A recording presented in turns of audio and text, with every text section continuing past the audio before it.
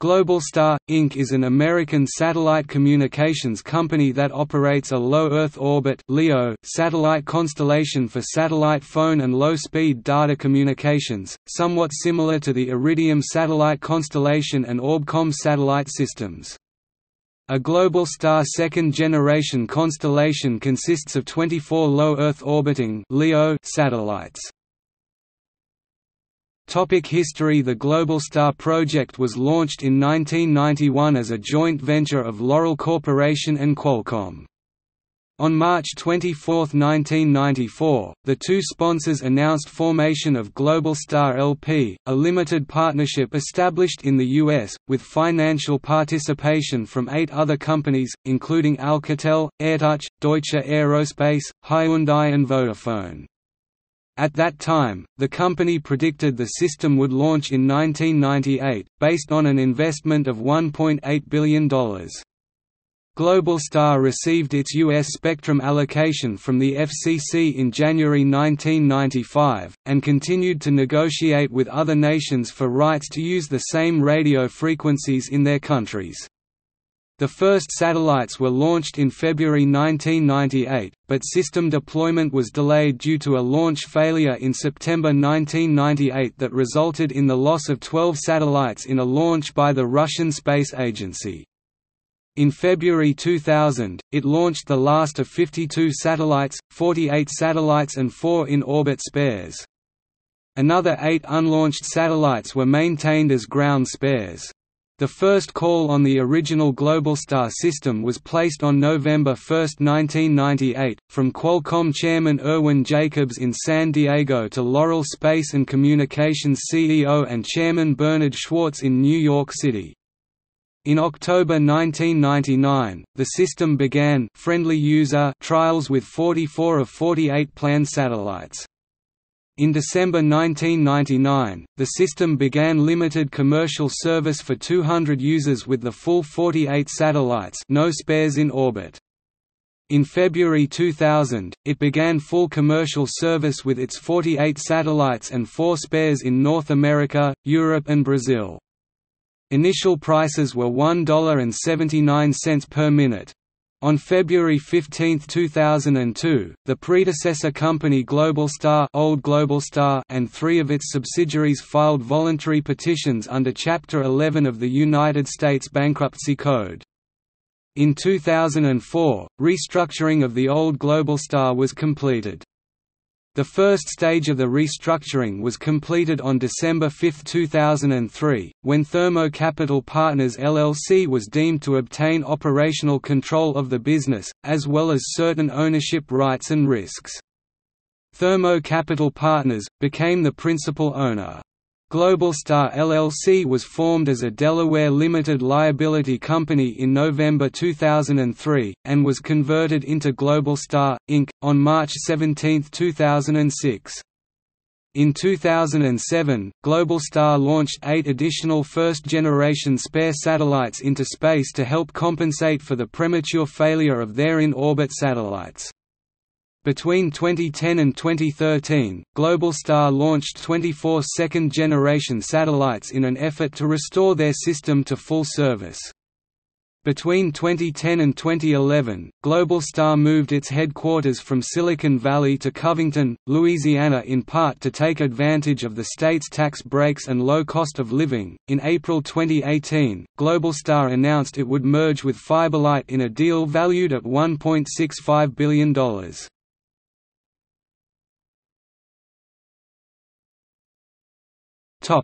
Products and services. Globalstar is a provider of mobile satellite voice and data services. Globalstar offers these services to commercial and recreational users in more than 120 countries around the world. The company's products include mobile and fixed satellite telephones, Simplex and Duplex satellite data modems and satellite airtime packages. In late 2007, Globalstar subsidiary Spot LLC launched a handheld satellite messaging and tracking personal safety device known as the Spot Satellite Messenger. Many land-based and maritime industries make use of the various Globalstar products and services from remote areas beyond the reach of cellular and landline telephone service. Global customer segments include, oil and gas, government, mining, forestry, commercial fishing, utilities, military, transportation, heavy construction, emergency preparedness, and business continuity, as well as individual recreational users. Globalstar data solutions are used for a variety of asset and personal tracking, data monitoring and supervisory control and data acquisition, or SCADA applications.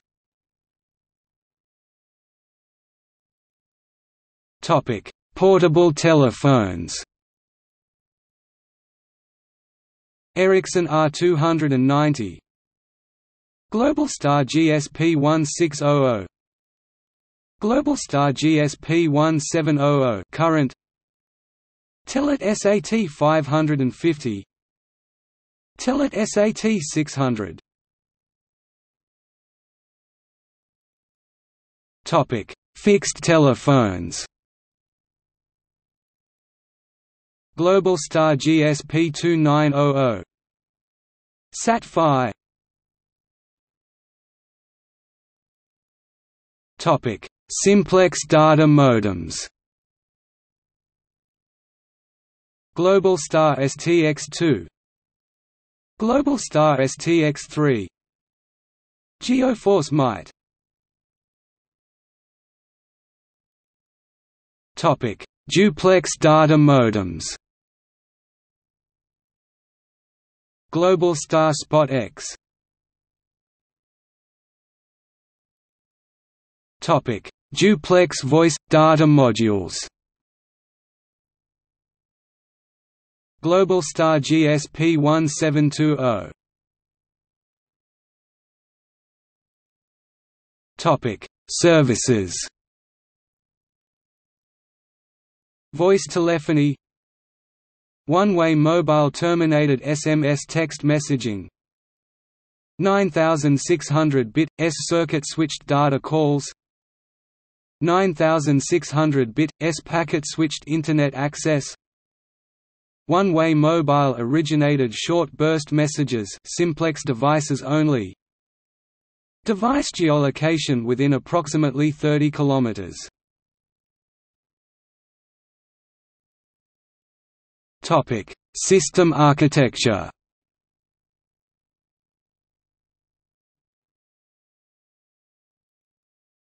Topic: Gateways. Globalstar satellites are simple, bent pipe analog repeaters. Unlike Iridium, a network of ground gateway stations provides connectivity from the 40 satellites to the public switched telephone network and Internet.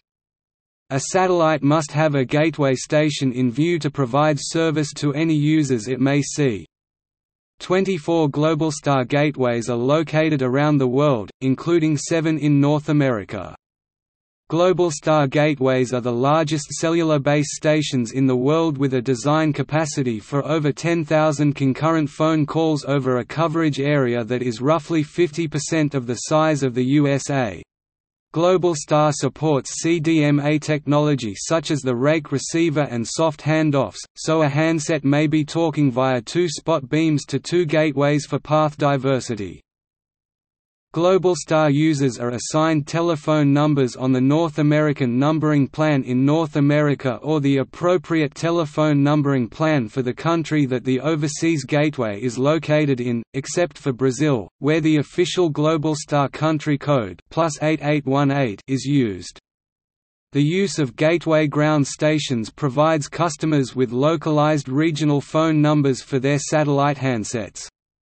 But if there are no gateway stations to cover certain remote areas, such as areas of the South Pacific and the polar regions, service cannot be provided in these remote areas, even if the satellites may fly over them.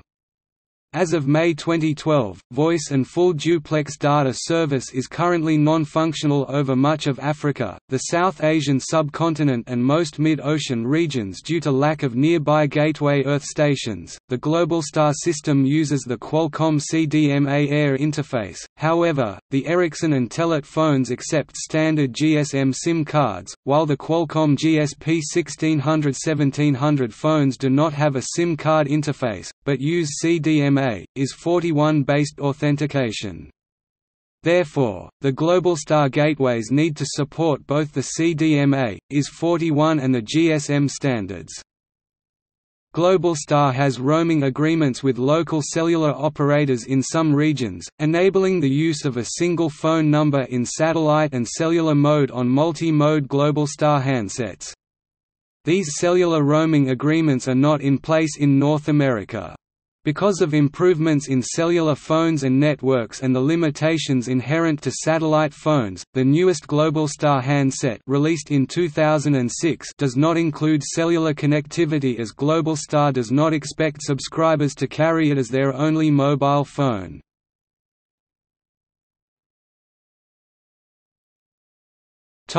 First-generation satellites.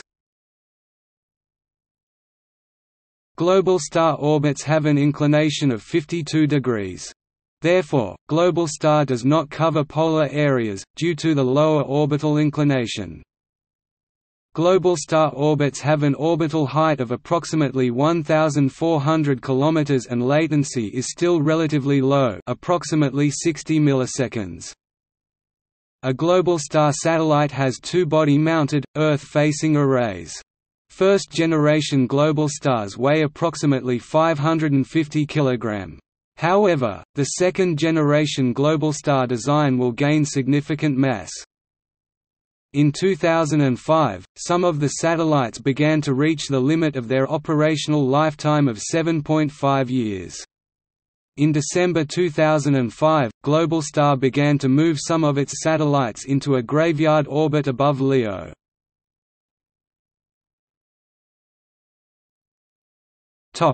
First-generation satellite problems.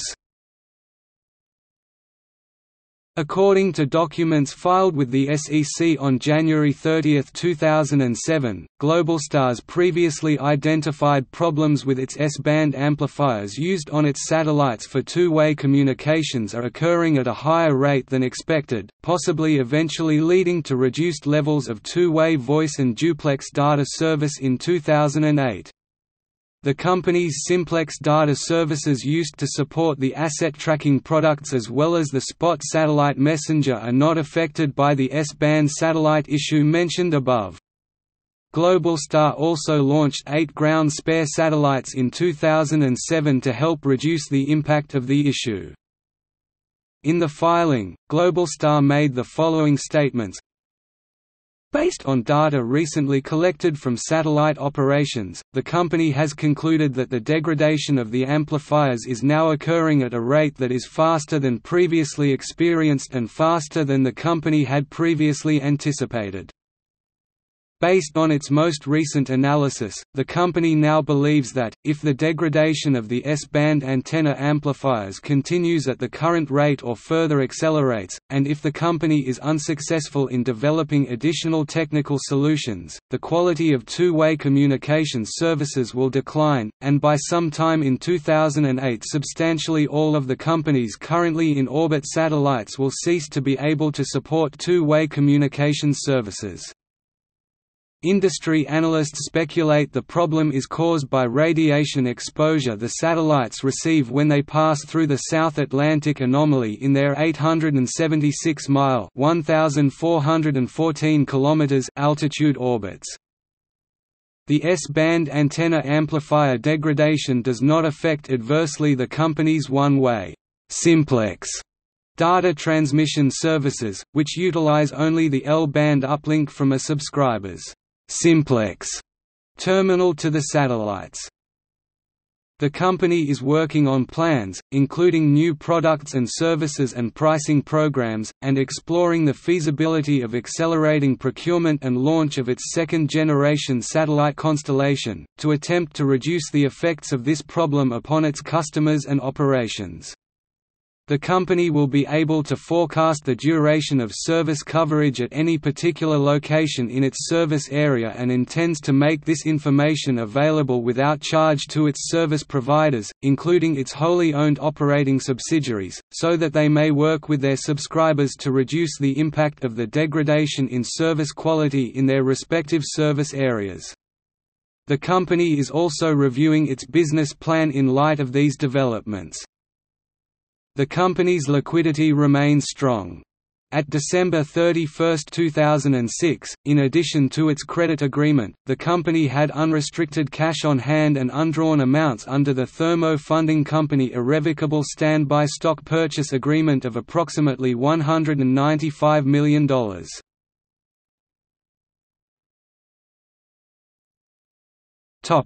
Globalstar's interim solution. In 2007, Globalstar launched 8 spare satellites for its existing constellation with a view to reducing the gaps in its two-way voice and data services pending commercial availability of its second-generation satellite constellation, scheduled for initial launch in the second half of 2009. Globalstar will continue to operate its existing satellite constellation to provide and support services until the second-generation Globalstar satellites are available for service. Until the new second-generation Globalstar satellite constellation is operational, Globalstar is offering its Optimum Satellite Availability Tool on its Internet site, which subscribers may use to predict when one or more unaffected satellites will be overhead at any specific geographic location. To help customers deal with the S-band communication issues, Globalstar has provided a call times tool which calculates optimum calling times for a given location.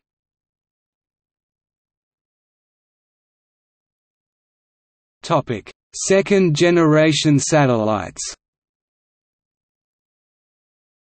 In December 2006, Globalstar announced that Alcatel Alenia Space, now Thales Alenia Space in its Cannes headquarters, has been awarded a €661 million contract for the second-generation constellation. The satellites were designed with a life expectancy of 15 years, significantly longer than the design life of Globalstar's first-generation constellation.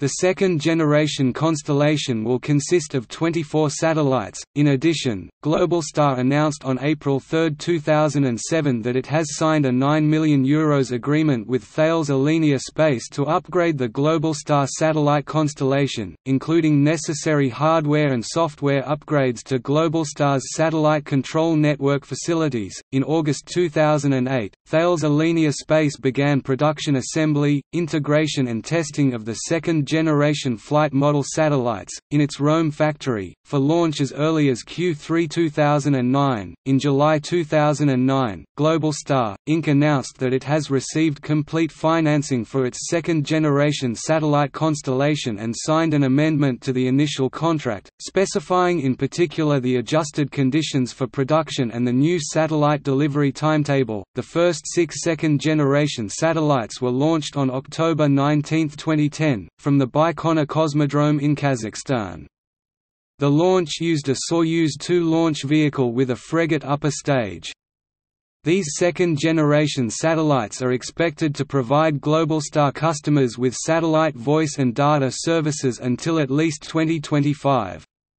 6 more second-generation satellites were launched in July 2011, followed by another 6 satellites in December 2011.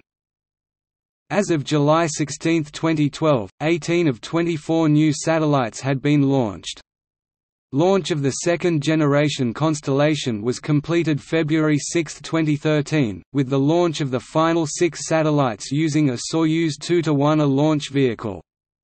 The 24 second-generation spacecraft weighed approximately 700 kilograms (1,500 pounds) each at launch, and are 3-axis stabilized.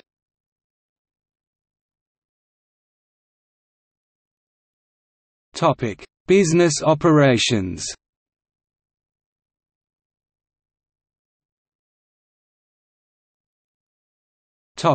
Corporate structure and financing. Predecessor company, Globalstar Lp. In February 1995, Globalstar Telecommunications Limited raised $200 million from its initial public offering in the Nasdaq market. The IPO price of $20 per share was equivalent to $5 per share after 2 stock splits. The stock price peaked at post-split $50 per share in January 2000, but institutional investors began predicting bankruptcy as early as June 2000. The stock price eventually fell below $1 per share, and the stock was delisted by Nasdaq in June 2001. After the IPO, the publicly traded Globalstar Telecommunications Nasdaq symbol GSTRF owned part of system operator Globalstar Lp. From that point on, the primary financing for Globalstar Lp was vendor financing from its suppliers including L'Oréal and Qualcomm, supplemented by junk bonds. After a total debt and equity investment of $4.3 billion, on February 15, 2002, Globalstar Telecommunications filed for Chapter 11 bankruptcy protection, listing assets of $570 million and liabilities of $3.3 billion. The assets were later bought for $43 million by Thermo Capital Partners LLC, Globalstar LLC and Globalstar, Inc. When the new Globalstar emerged from bankruptcy in April 2004, it was owned by Thermo Capital Partners 81.25% and the original creditors of Globalstar LP 18.75%. Globalstar LLC was incorporated in April 2006 to become Globalstar, Inc. Globalstar, Inc. completed an IPO in November 2006. The stock currently trades on the Nasdaq Global Select Market under the symbol GSAT.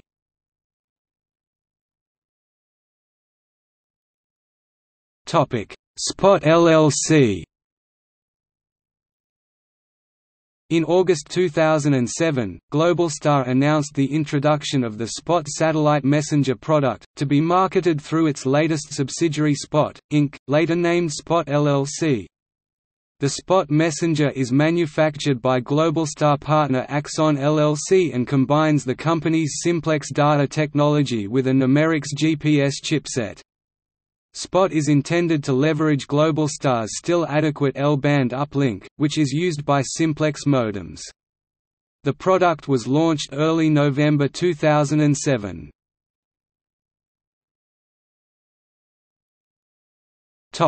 Employees. The first 5 employees of Globalstar were transferred from the founding companies in 1991.